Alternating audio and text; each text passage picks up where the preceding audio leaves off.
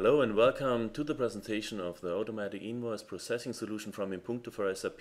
My name is Frank Martial and I want to show you the advantages of our solution for the invoice processing. If you want to get more efficiency in your SAP system, then you will need our solution. This means that you get more transparency about the processes. This means you get more standardization about the processes, you get reports, you get workflow protocols, so you have a high transparency to control every invoice in the workflows.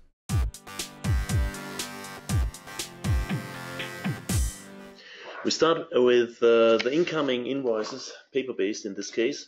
I want to show you the email, PDF processing afterwards. But in this case, we get the paper-based invoices, and the first thing we have to do is to put on a barcode label on the first page. Please, only on the first page. This is for the separation in the in the bulk processing in the biz²ScanServer. So the biz²ScanServer separates the different documents, reading out the specific barcode, and separates the invoices, read out the content, and starts the workflow. So we start now the scanning process, in this case with our application for SAP, which is called biz²Scanner. I make my login for this tool, and then we want to start the scanning process. So this is the result of the scanning process, and you see here, over here, there are two blank pages deleted with the duplex scanning automatically from the scanning tool. And if you want to get more details, please have a look on the specific video for using the biz²Scanner in different applications, different environments of the SAP. Now we can control the result. We can add some pages, we can rotate the pages, we can sort the pages, and so on. But in this case, the two invoices will be okay, and we start the process.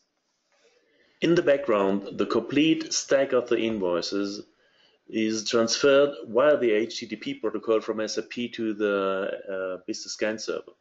The biz²ScanServer gets the complete stack, analyzes the barcodes, separates the documents, and reads out the content.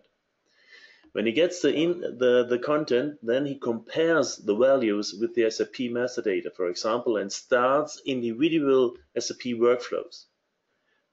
Now we want to have a look inside the SAP system where the workflows started.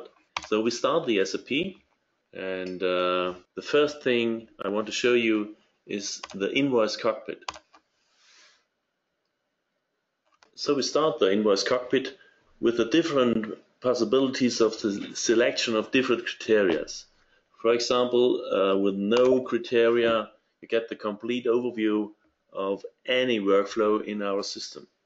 In this case, you get a lot of information about the barcode, the scan date, the references, for example, then the current agent, for example, or the last agent, and the status of the invoice.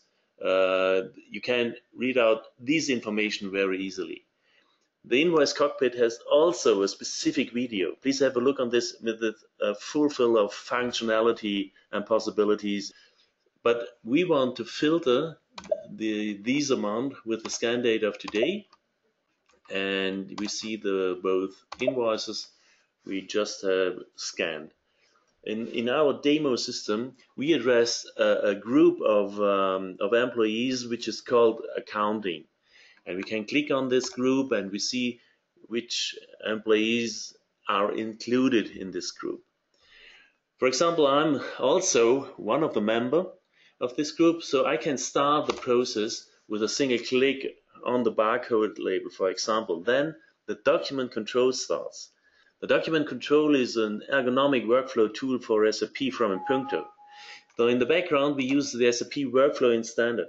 The SAP workflow is working with a workflow container where all the data from the SAP are inside the workflow container, and the document control uses all the information from the workflow container, so we can change the values, we can add some comments, we can add stamps, and so on.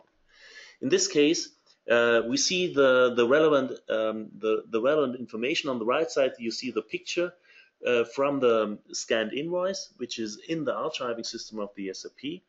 And on the right side, we get all the information which are coming out from the OCR and the automatic compare with the SAP system. So if you want to get also in this case more detailed information about the document control, please have a look on the specific video. In overview, we read out automatically the company code. This depends on the address the vendor uses, for example.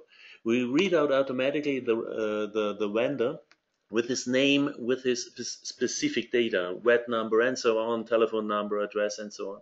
And then we have the possibility, if something is changing, then we do a double click and change the value. But we can also identify, for example, this is a web number. If the OCR doesn't find or didn't find anything in this field, then you have the possibility with a single click to fulfill these information. So we transfer from the image directly with a click the information to the empty field over there. Ongoing, we have an invoice. In this case, we have an invoice with an order number. And we get the invoice date, and you see that we get always on the right side, we get always a feedback, which is colored in yellow in this case, and we get a big picture over there in this field over there on the left side. Then we get the single position. We change the next tab, and we see that we automatically identify the purchase order with the open positions here, and we have an automatic link between the purchase items and invoice items and the purchase item. So additional functionalities are comment. Hello. Everything's okay. And also the possibility to use annotations directly on the sheet. Of course, in detail, it's a separate layer, invisible layer, where we write these information. And at least you can define your approval process. In our case, in this demo system, we said we want to use two signing persons, for example. Accounting release and accounting release sounds good. But for example, this is exactly your organization you have. In this case, I sign with a digital signing, and automatically the next person who is responsible for the next step is automatically fulfilled inside the next agent field. If you don't want to use this person, you can change this person. I take the process by my side and said, okay, I want to inform Mr. Frank Marcia in this case for the next step, and then we get the next step inside the cockpit. You see, with the refresh, the last agent, the current agent, and now we fulfill, we end and post the invoice. Everything is completed. Here we get the warning. We get a complete history about the comments and the annotations. And now we fulfill that everything is okay with this invoice. A specific case in the processing of invoices with purchase number is if you have no difference between the prices and the amounts and so on, then you can completely post the invoice in the background. So you have nothing to do. You scan the invoice, we read out the content, we analyze the values inside the SAP, compare the values, and so. And if you have nothing which are different to the SAP values, then you can completely post these kind of invoice in the background. We fulfill the SAP transaction, in this case the MIRA. The MIRA is the transaction for invoices with purchase order. So you see everything is okay. We post it, and in this case the process for the approval is completed. Which kind of steps you want to use, which kind of different competence you want to address, is specific for you to define this. For example, object competences or finance competence. You can all put these information inside SAP tables for the inPuncto workflow. Now we refresh the information. This is ready. This is posted. We get an object number. With a click, I go directly to this object, to the new SAP invoice object, and the additional information with the documents are in the attachment list. This is standard SAP, pure standard. On the one side, we get the scanned invoices, which is transferred in this case from the archiving system.